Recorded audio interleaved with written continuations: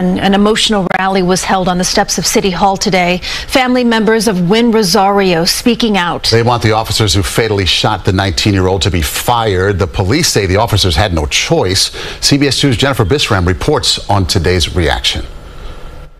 I am still grieving, but I am here because I want justice for my son. Days after body camera footage was released showing the shooting death of 19-year-old 𝗦𝗢𝗪𝗪𝗧𝗧𝗔𝗡 by New York City officers inside of his Queens home, his grieving family called for action on the steps of City Hall. Wayne was just a child. He was a teenager with his whole life ahead of him. His mother was in tears while surrounded by community leaders and city council members Wednesday. She spoke through a translator. I begged the police not to shoot, but the police still killed him. He told us he wanted to join the military because he wanted to do something for this country. His younger brother says Rosario was his role model who cooked for the family and loved to play basketball. These past 22 days has been hell for us. In the morning, he would usually wake up before me, and when I woke up, he used to give me a big hug. Body camera footage shows Rosario and his mother in their kitchen on March 27th. He takes out scissors and charges towards officers Matthew Cianfranco and Salvatore Alonghi before they tase him.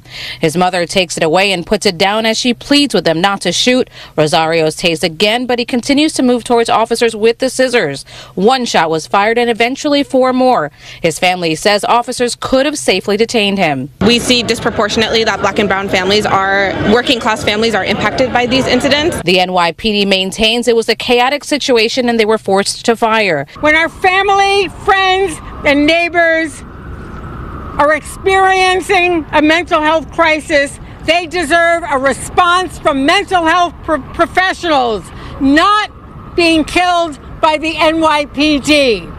It's time for a change. And the NYPD says that both officers remain on modified assignment. That means they are not allowed to carry their badge or their gun.